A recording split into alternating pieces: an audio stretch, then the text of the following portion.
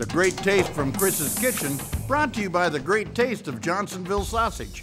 Welcome everyone. I'm really excited to share a fantastic recipe with you all today called Cuban elk steak with peppers.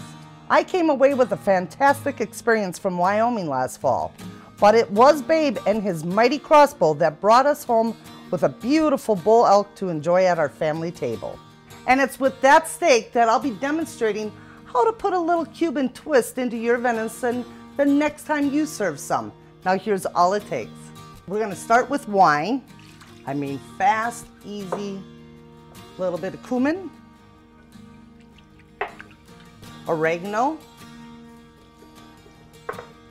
and of course salt and pepper to taste. Okay, you just mix all that together.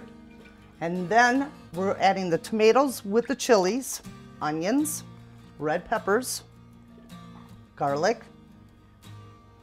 and I love a lot of garlic in this recipe. Capers that are chopped very, very, very finely. Green olives, and of course you want to put a little bit of the brine with it. Leave a little, maybe about a teaspoon to a tablespoon of the brine, because it just really helps this recipe a lot. And then of course the elk. What I did was I cut it into bite-sized pieces, so when it comes time to serve, nobody needs a knife or anything at your dinner table tonight. Now it's just right off to the crock pot, 4 to 6 hours on low, and you're gonna be ready to serve your meal. And there we have it, nice hot Cuban elk steak.